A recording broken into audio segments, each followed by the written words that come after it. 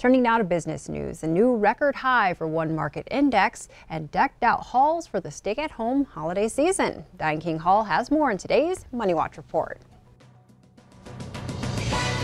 Stocks ended mixed yesterday, but the broadest benchmark of U.S. stocks managed to close at another all-time high. The Dow gained 59 points, the Nasdaq slipped 5, and the S&P 500 added 6 points for a new record.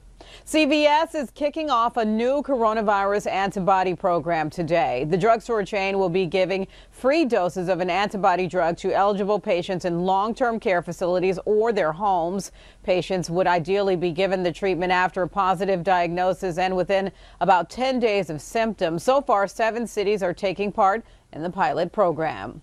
New shipping caps are set to hit some retailers this holiday season. UPS says it is putting limits on some of its biggest retailers as online shopping picks up more steam. The shipping giant didn't give names of stores that would be affected, but the Wall Street Journal says the caps include brands like Nike and Gap.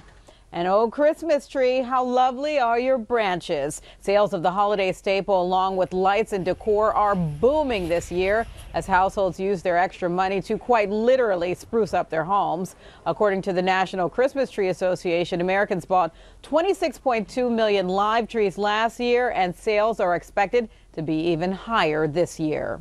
And that's your CBS Money Watch report. For more, head to CBSMoneyWatch.com. At the CBS Broadcast Center, I'm Diane King Hall.